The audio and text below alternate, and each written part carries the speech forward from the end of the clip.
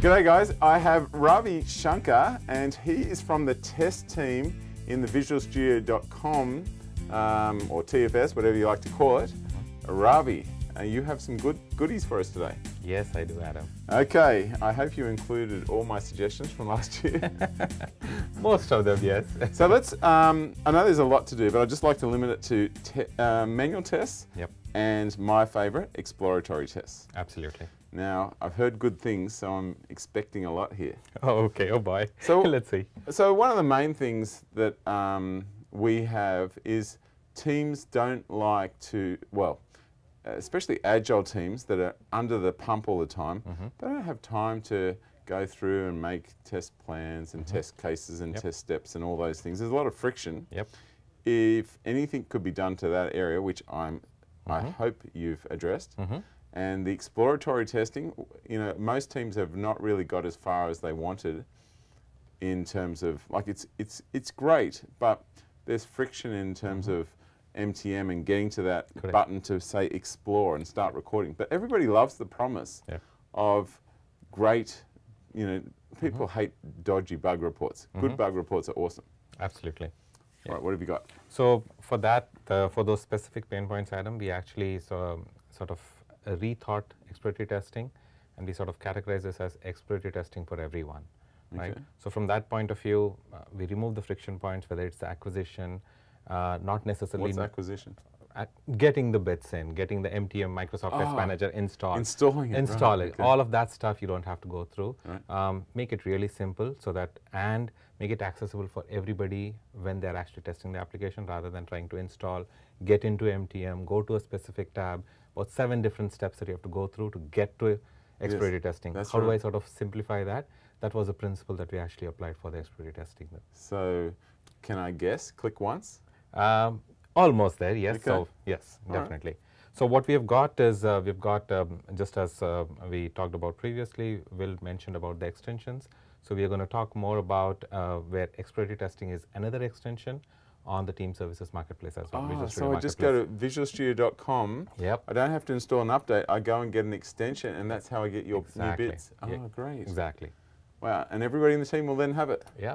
Great. Exactly. How do I tell it every team I work with has it? I have to do it per team, right? Per team, All right, cool. So, want to get take a look. Okay. So, as I was mentioning, this is the marketplace, and you have an exploratory testing extension available, which talks about what is available, what are the different capabilities and stuff. A bunch of, and we are just starting out in preview right now.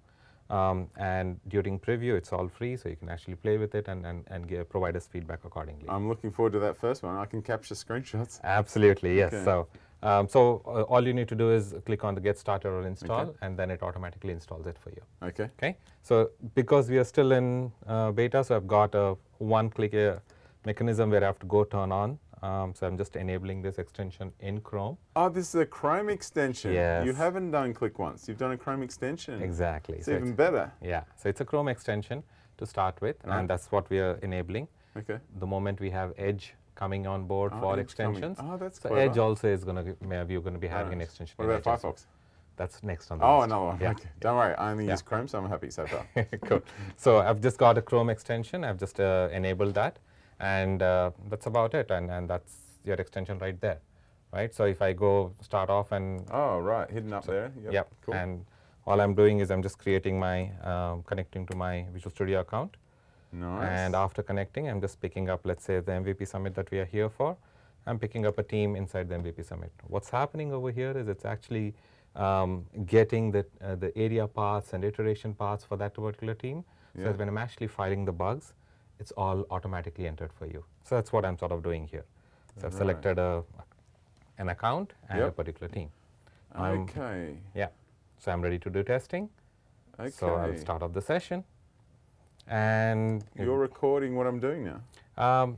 Parts of it, not fully. So we'll talk about other things. But right now, I'm not having any background recording going on or any action log going on. But that's coming as well. Oh, right. Okay. So what are we doing at this point? You've pressed connect. So I've just started a session, and at this time, I'm just trying to do exploratory testing. You just record the URL I'm at or whatever. Correct. So, and any screenshots that I take, they are automatically getting captured, and then I can annotate them. That's what we'll walk through. And that will be sent back against the work item? Yes, it's going to be sent back against the work item. How do I know which work item I'm working with?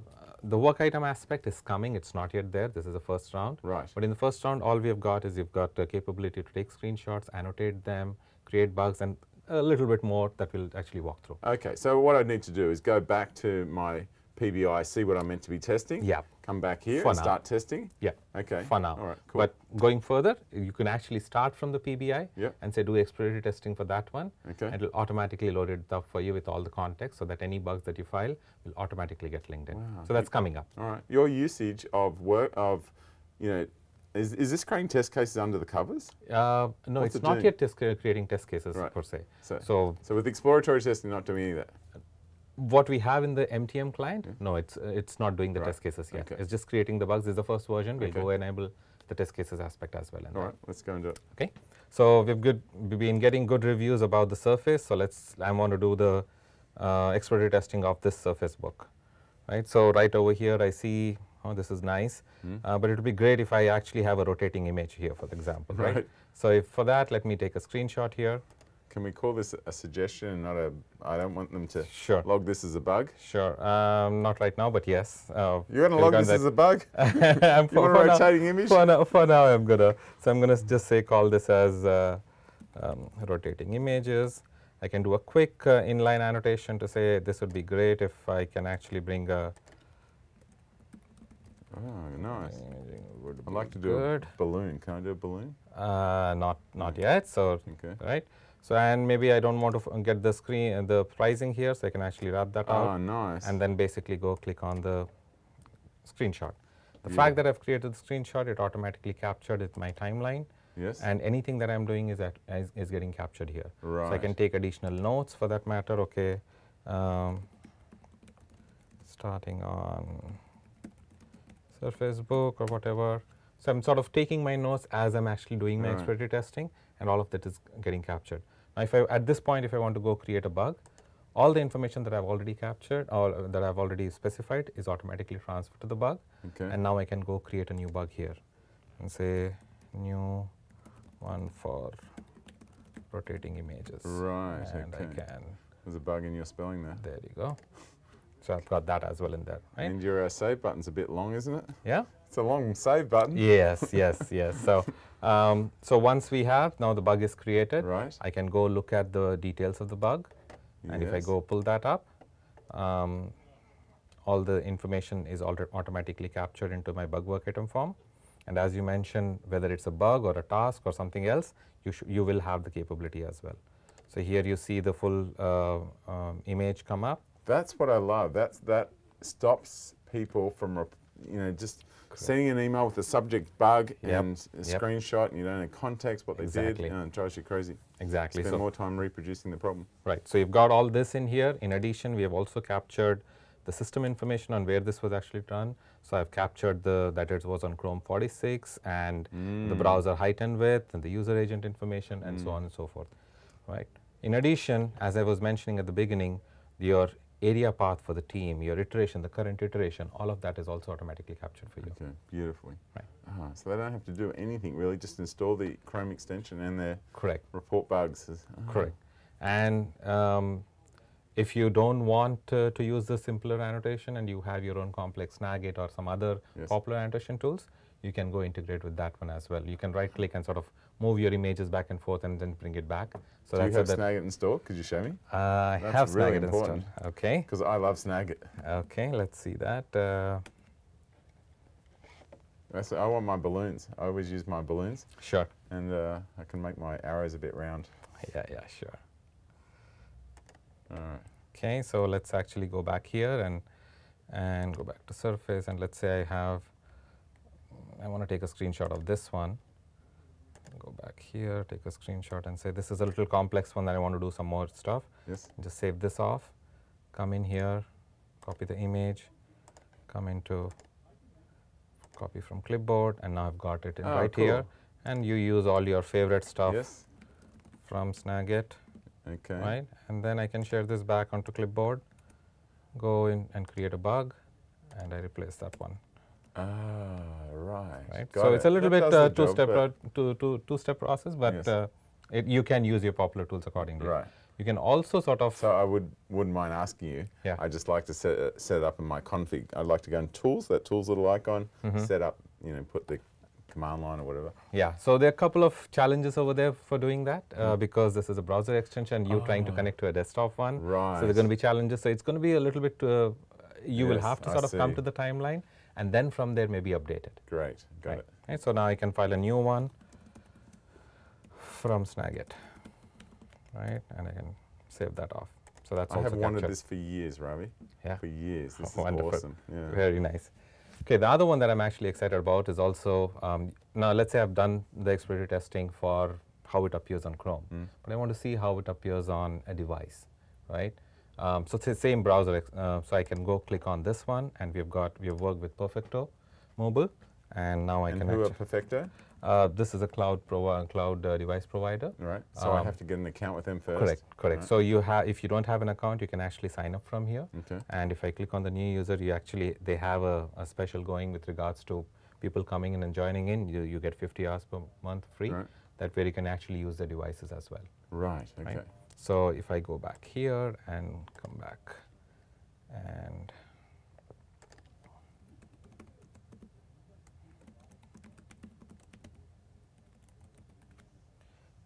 my password. Now what you see is a list of devices that are available for me. I can maybe quickly search for maybe iPad here and pick iPad mini 9.0 and launch the device. Oh, that's great. What's happening is now it's connecting to Perfecto mobile in the cloud and bringing the device up for me. And if you notice, my extension, whatever that I was doing previously in all the timelines and all the bugs that I filed, are continuing to work across my browser instances as well. Right. Right. So once this comes up, there you go. And let's say I'm actually testing this on Safari on iPad. I open the same site, and because I was browsing here, so I can actually go back and forth here. And let's say I found a bug on this one as well, right? So I can actually take a screenshot now from here, exact same way that I was doing for my Chrome browser. I can take a screenshot, I can annotate, do all the stuff that I mentioned about, and when I'm done, that shows up here accordingly. That is a great way to test a mobile device. Yeah. So now the other one is, let me say, new bug from Perfecto, right? And I take some more notes here. Right, we also capture where it was actually the image was captured from. Let's say more notes, right? And while doing this, for some reason the browser crashes, right? You're going to kill it. I'm going to go kill Chrome, right? And and it's gone. Now whatever was going on in my session. Normally in Microsoft demos that happens when they're not expecting it. Sorry? Normally that happens when a presenter's not expecting it. I know, exactly. So it's gone. So now my browser is back up. I go click on the extension, and you see all the information which is right there. All my notes, the title, the timeline, everything is sort of persisted for you. Okay. So your focus on continuing to do exploratory testing is not impacted by problems that the underlying system itself could be coming up. So now I can say new Perfecto after crash, right? And can save that off, and I'm done with my testing. Now if I want to switch over to something else, it's a quick change for me. I can go change my server that I'm actually connecting to, right? And with one click, in this case, it's authenticating. Oh, there's an authentication problem. But anyway, you get a quick view of how you can actually change over into different account and then start testing for that. So while staying in one place, you're able to sort of focus on what you're wanting to do without having to worry about the installation, the acquisition, how to get into it. Simple, quick to use, and get going. So there's really not a good use to, if you're just doing exploratory testing, you don't need to open MTM, Microsoft Test Manager, anymore. That is correct. That is correct. Wow, that is awesome. Yep. And in addition, we will actually be doing a lot more over here with regards to, this is just the first version, so obviously we will have additional capabilities coming in, whether it is all the clicks that I'm sort of capturing from an action log, the video that I'm actually going after. So those are the things which are on the backlog. The traceability that you did talk about, that's another one that's actually coming in. Because you know, as I said before, before the interview, we were talking, and I said, on my test manager, sorry, on my sprint, when I'm just looking at sprint, I just want to click explore Absolutely. per PBI. Yep. And as a product owner, I want to come to and look at my backlog and quickly see, have they all been tested by someone? Yep. And then when we discover during the sprint review a problem, I want to quickly click a button and see what did they actually test. I want to watch what they actually tested very quickly, like a very fast replay. That's an interesting one. What I've got for now, I mean, what's coming up for now is, yeah, from your board, from your user story board or your features backlog board, you get, just like you have this add task, you would have another button to say do exploratory, and that's your launch point for doing everything else. And the fact that I launched from this particular story automatically has a traceability linked in. What you talked about, the next set of things, good ideas. We'll think more about it. All right, don't worry, that's awesome. Yeah. So that's pretty much everything you wanted to show? Yeah, that was the main thing awesome. about it. I got to thank you so much. Thank you, sir. I'm so grateful for you putting these features in. Yeah. I think when you look at the amount of usage from a lot of Scrum teams specifically, I know that there's a lot of companies out there that do their testing really seriously, and they will still want to use MTM. Absolutely. But for the quick people, the efficient people, they just want to use. Now, you actually don't even make me go into the test tab anymore. Everything's done in context of the work tab. Yep. Yeah, I'm really, really grateful. I have a little present for you. There's a few things in here, but what you will find is some Tim Tams. Here's a little sample of one of them.